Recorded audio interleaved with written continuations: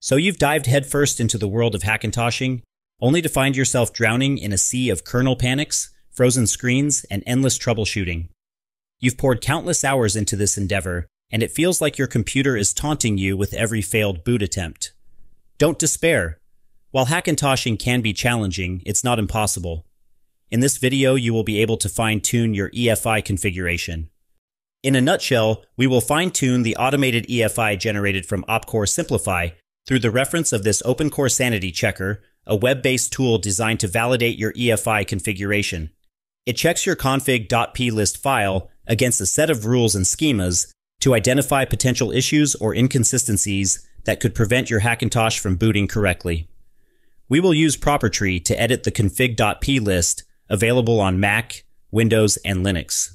We will use the generated EFI configuration from OpCore Simplify and followed by the USB port mapping, which was edited using ProperTree. I will link those videos on the description box. If you use OCAT to edit the config, don't open it using ProperTree, because sometimes using different plist editor can mess up your configuration. Let's copy the generated EFI from OpCore Simplify. Under the results folder, I will copy it into my desktop for ease of navigation. Then download ProperTree on GitHub. Click the code button, download zip. I will move it into the desktop also. You can run the .bat if you're on Windows. I will run this command file on Mac OS. A terminal window will show. If you don't have Python on your computer, it will ask you to download and install. Press Y and Enter on the keyboard to start the installation. Minimize the terminal window behind. Now let's open the config.plist on my desktop under the OC subfolder. In Windows, you can collapse the plus and minus button to see the underlying subsettings, while on Mac, these down and right arrows. Now these are the main sections of your config.plist, namely ACPI, booter, device properties, kernel, miscellaneous, NVRAM, platform info, and UEFI. Now let's head over to the OpenCore Sanity Checker website. Then choose your processor. I will select Broadwell under the laptop section. Select the OpenCore version to its latest one. You can drag or upload your config.plist. This will compare our config into Dortania's recommended settings. Let me arrange these windows for better viewing. The thing that you will keep on eye is these icons. A yellow exclamation point icon indicates a potential issue or warning in your config.plist. A blue icon is the informational messages, typically less critical than warnings or errors. Red circle with an X typically indicates a critical error or a serious issue in your config that could prevent your Hackintosh from booting correctly. Now let's scroll down and look for any errors. Under the booter section, we have it, over quirks, then enable safe mode slide. If you click on it, there are some information that you can refer. Read what it says. Then we will navigate into ProperTree to validate our settings, collapse the dropdown, and go into booter and quirks. To interchange the value, just double-click the value and select true or false.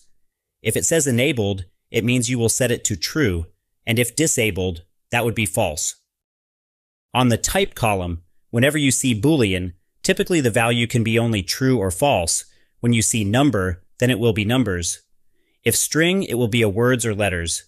If data, then the value could be letters and numbers. Now look for the next one. The checker might point out potential issues with your configuration that could lead to minor problems or instability. Incorrectly configured settings that could impact your system's behavior. Adjust the necessary settings as possible. For this resize Apple GPU bars, the value on it can be either 0 or -1. As stated on the expected value, it has to be -1. Just double-click the value, then type in -1. The next portion is on the kernel, under quirks. Let's validate the needed adjustments.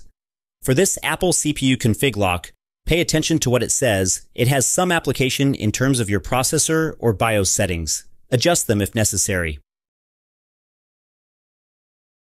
There are also brand-specific settings, like on Dell and Sony BIOS system. Adjust them if necessary and applies to your machine. For the secure boot model, you can type in default or disabled, as for the recommendation on this case was disabled, so I will type that into the value text box.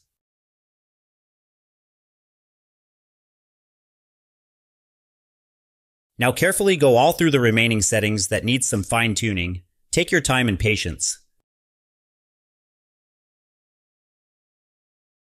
Once done, go to File then Save, or Command S on your keyboard. You can now close ProperTree. To keep your Hackintosh configuration organized, consider creating a spreadsheet or notes. This will help you track changes, identify issues, and troubleshoot problems more efficiently.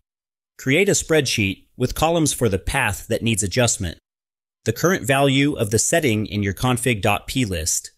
The suggested value from the Sanity Checker, the first attempt, is the new value you've set. Fill in the current values of each setting. Input the suggested values from the Sanity Checker. Record the changes you make to your config. You can also add some notes to add any relevant notes or explanations. Benefits of using a spreadsheet: a clarity to visualize changes and their impact. Efficiency to quickly identify and address issues. A good documentation that you can reference for future troubleshooting. Having a version control to track different configurations and easily revert changes. By using this organized approach, you can streamline your Hackintosh configuration process and avoid unnecessary headaches.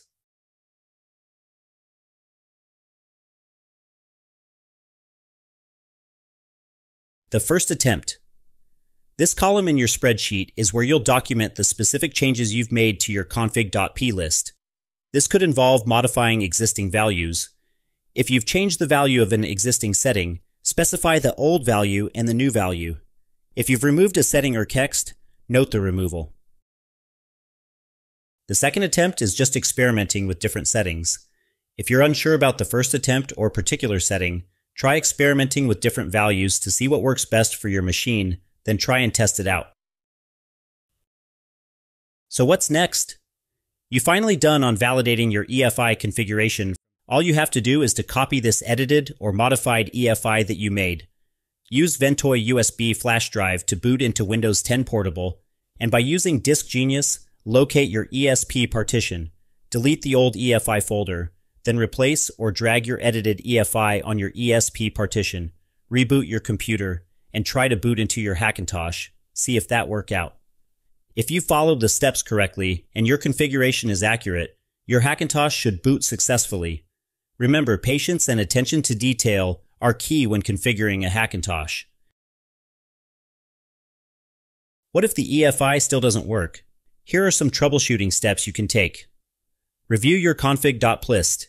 Ensure that every setting is accurate and relevant to your specific hardware. Update the BIOS. Updating the firmware can often resolve compatibility issues and improve performance. Configure the correct BIOS settings. Ensure optimal settings for your hardware. Tweak some of the options on your BIOS. Enable them if available on your settings.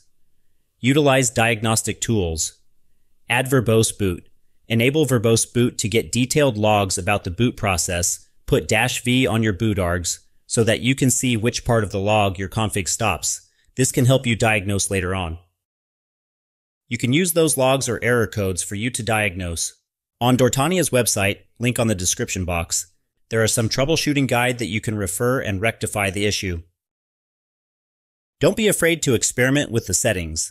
Try playing around with the configuration that applies to your hardware specification.